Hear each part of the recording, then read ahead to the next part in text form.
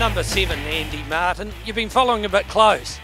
Yeah, unfortunately in that stage we caught up to the car in front of us, and one of our Aussie brothers, and he couldn't see us behind him clearly, wouldn't pull over, so when he dropped the clutch it smashed the windscreen, and he pulled over about 100 metres up the road and we kept going without a windscreen, so it's pretty unfortunate.